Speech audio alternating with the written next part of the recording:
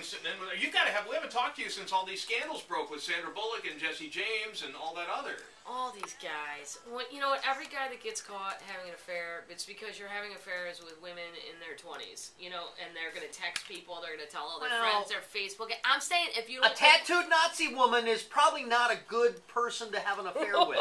Well, and then too young. If you want to get away with it, have an affair with a woman in her 40s. I'm not going to text anybody. I'm not putting you on Facebook. I'm too tired. I'm not even letting you spend the night. That's how much I don't care. I'm going to clip your mittens back on your coat and tell you to go home. I've got Hoarders to watch, and I like to watch them alone. So you're looking at me when you're saying that. Is that a hint? No, I'm saying every guy. No, she turned and looked straight at me after you said that. Yeah, and I mean that lady, like the Sandra, the one that he's with, and I it's a little over the top.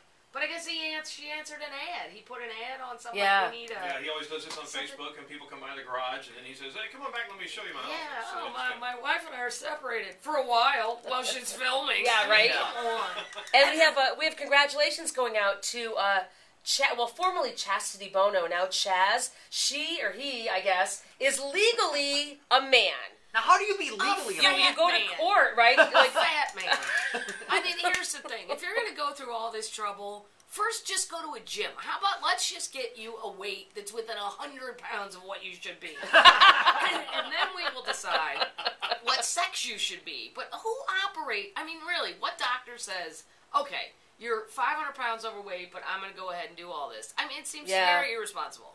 I mean, they tell me, well, we don't know if we can do this procedure because, I don't know, Kelly, you're not really that great a shape. Well, I'm within 500 pounds of my ideal weight.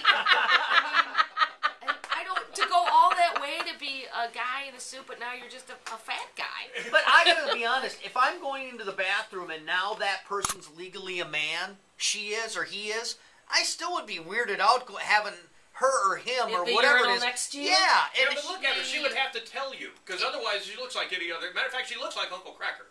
Oh, that's an insult to Cracker. From the neck up. I'm going to tell him that you said that.